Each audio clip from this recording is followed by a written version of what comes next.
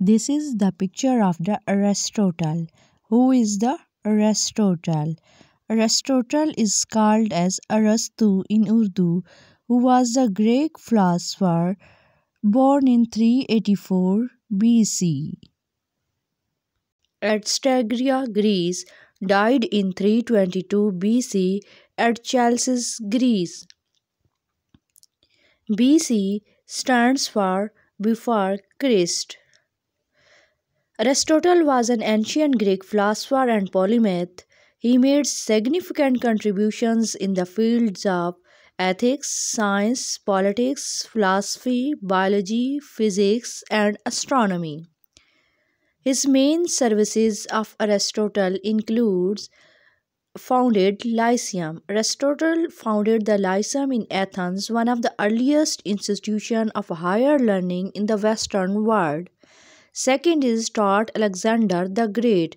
Aristotle was the tutor of Alexander the Great, who later became the king of Macedon.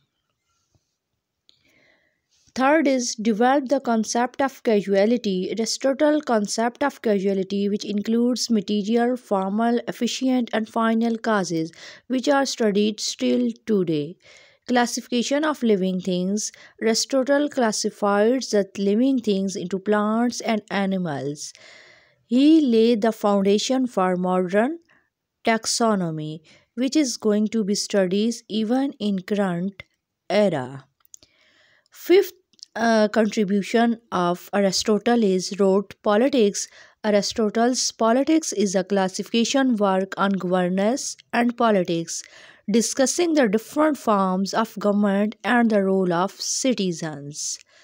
Aristotle wrote the books like Parapsyche, Metaphysics, Poetics, The Politics, De Anemia, and Physics.